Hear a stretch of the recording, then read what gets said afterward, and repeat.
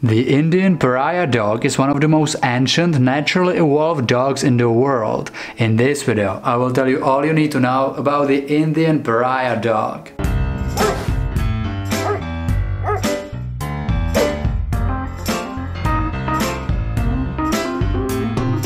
I would love to thank Chile for letting me use its photos in this video. If you will like this breed and you would love to see more of it, definitely check him out. Link is in description. Number 1. Natural selection. The Indian Pariah dog is not a purebred dog which is professionally bred in breeding stations.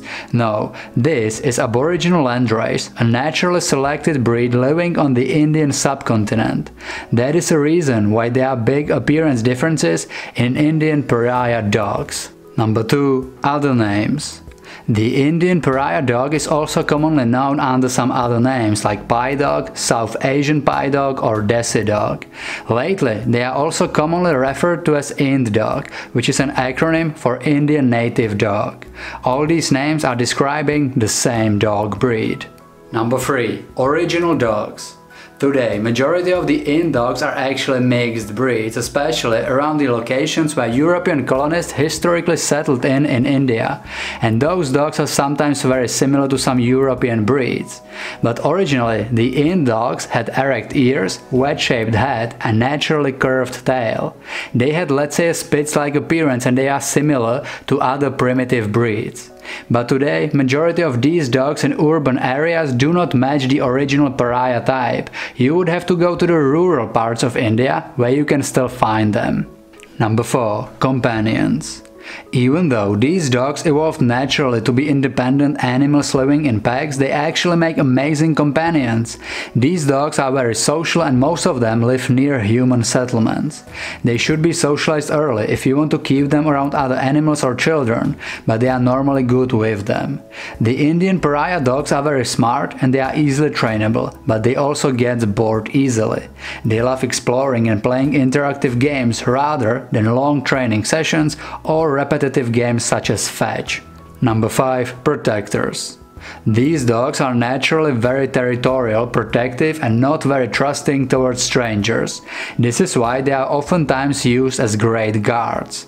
They are very cautious of their surroundings and they will bark if they will see or hear something suspicious. Overall, these dogs tend to be pretty noisy and vocal. Number 6. Exercise. Important thing to mention is that these dogs are quite lively and active. Most of them will love long walks, jogs and even swims.